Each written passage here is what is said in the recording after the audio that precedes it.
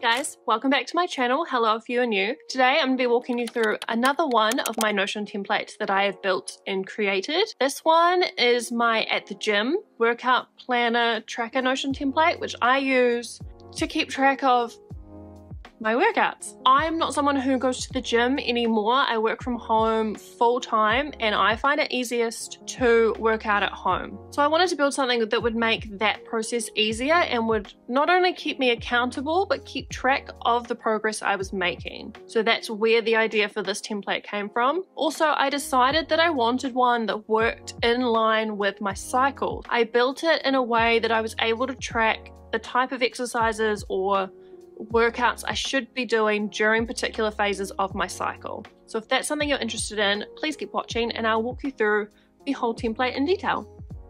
So here's my at the gym Notion template. This is what I use when I want to track my upcoming workouts for the week. And to be fair, you can do month, you can do as far ahead as you would like, but I tend to do a week at a time because that just is what works best for my schedule. But of course, change this up for yourself. Just as a quick overview of what you can see on this template, there is a dashboard down the side, which will take you to the exercise page, the routines page, the tracker page, and your progress tracker page, which you don't really need to go into all that often, but they are there just for easy access. Here is where you can view today's workout and tomorrow's workout at a glance. This I find really useful when I'm using this on mobile, which is what I tend to be using when I'm doing the workouts themselves. Underneath is your progress tracker, which is your personal life tracker from using this template, which will keep updating over time based on the data that you input into this template. And then off to the side, we have your calendar. So I'm just showing you some examples that are in here for now, just so you can see how it works. And down below is all of the cycle phase data. So this is information I have sourced around the different stages of your cycle, as there are 4 phases within the monthly, approximately 28-day cycle. Of course, this differs for everyone. This can differ month to month, but this is just the bare bones, the recommended intensity of workout you should be doing during that cycle. During that phase of your cycle. So for example, the first stage of your cycle is your menstrual phase, and that should be more low intensity because you tend to have lower energy because of the hormonal changes that are going on. Follicular phase is more medium to high intensity as the hormones are giving you more energy during that phase. The same with the next phase, ovulatory, you tend to have a bit more energy, so you can do more medium to high intensity workouts. And the luteal phase, again, goes back down to low intensity. The workouts calendar is where I create my workouts each week. So I will pop in, you can either push this little plus or duplicate ones that exist. So if we pop into one, you of course select the date, the type of workout that it is. I've only included stretching, strength, and Pilates, but of course you can add absolutely anything into here. In more recent usage of this, I've started putting cardio in terms of I've added a treadmill walk or an outdoor family walk, that sort of thing. You can really add whatever you want into here.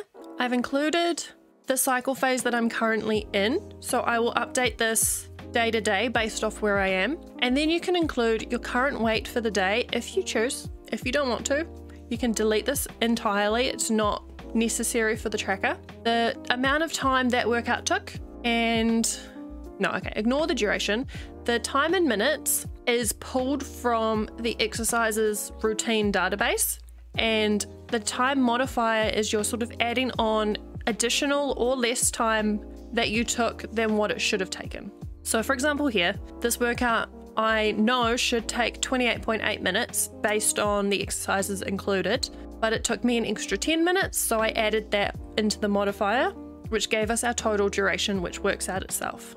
Again, you can put in the calories burnt into here and it will keep track of that for you. I've put in a URL because this is where I found the workout itself, which is from TikTok. You can put YouTube links, you can put anything. And then if you add it to the My Progress, this is what will pull into your progress tracker. So I'll show you all of that again in a different example. We go into this one, this is upper, this one is strength. We've pulled in another routine. And the time in minutes, we didn't take any extra time, so we just left that blank, which means it's just going to total the time that it thinks it should have taken. And I haven't included anything else. If you want to skip these sometimes, that's also completely fine. So where these exercises are pulling from is from the routines database. So here is where you can store or build all your routines. So for these, I've here created a lower body 1 routine and included all of the exercises within that routine that I want to do to have completed that exercise. If we click into lower body, you can see all the detail in here, the duration that we think it should take, all of the exercises are here, and then you can also give it a rating based on whether you like it or not. I just found this useful when going back and trying to find new routines I want to do. I will tend to go towards the ones I like more. And this is just totaling how many times you've done this workout based on how many times you've popped it into your calendar. And again, you can add a URL here so that you know where this came from if you've pulled the workout from somewhere else. And this is the same for all of these. This duration in minutes is pulling from the exercises themselves, which I'll show you right now. So if we pop into the exercises database from the dashboard, this is where I've stored all of my different exercise movements. As a person who works out at home with no real schedule, I was finding that I was forgetting a lot of routines and a lot of exercises within the routines. And this was sort of my solution to try and not let that happen. So we've got different exercise movements, the type of exercise they are, the body part that they target, and then the muscle group within that body part they target, and the cycle phase that they are more catered towards. So this is very loose based on whether I think it's high intensity or low. So strength, I tend to associate more with medium to high intensity workouts. That's why they are follicular and ovulatory. But stretching and Pilates can be, well, stretching is more low intensity. Pilates can be either, and that's why they are sort of split over the 3. And then down here is where the sets, reps, rep minutes, time minutes is where the duration is pulling from. So I've added how many sets I would want to do for each exercise, the reps I would want to do for each set. I've calculated very roughly how long 1 rep would take. And this is in minutes. So I've basically done this as small amount of time as possible because 1 rep on most strength exercises won't take very long. And then the time in minutes is calculating the amount of sets multiplied by the amount of reps, of course.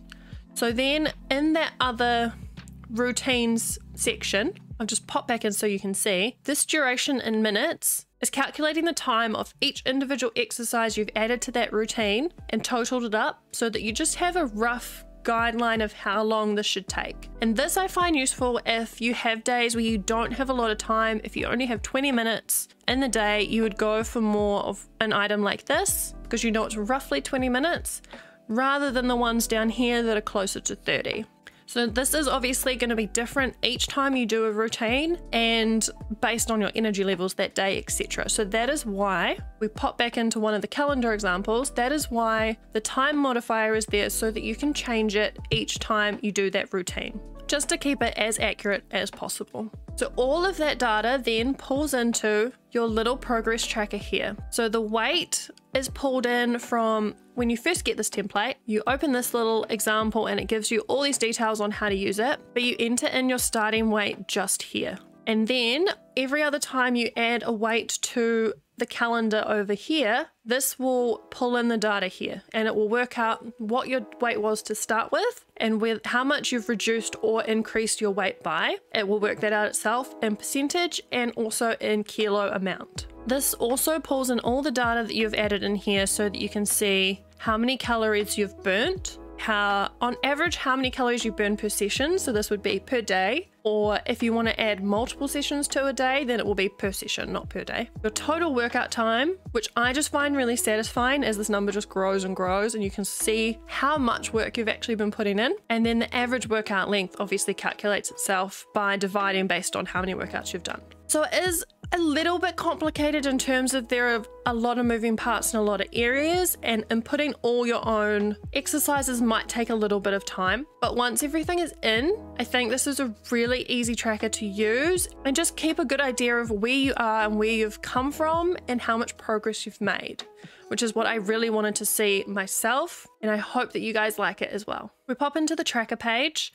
This is literally just the same as the calendar view. It's just in a bigger monthly view page. So if you'd rather see a big overview without all the other data, this would be where you come. And there is also a table view if that is more your speed. If you don't really like the calendar view, you can see it this way instead. The progress tracker you don't really need to look at because everything is stored here, but if you want to, this is where everything is kept and where all the data lives, and there's quite a few formulas and different aspects that really keep that ticking along. There you have it. That is my full at the gym workout template. So there you have it. That is my full at the gym workout planner. Hope you found this video helpful. If it was a template you were looking at and weren't sure about, hopefully this provided a bit more insight on how you can use it and how you can really customize it to work for you.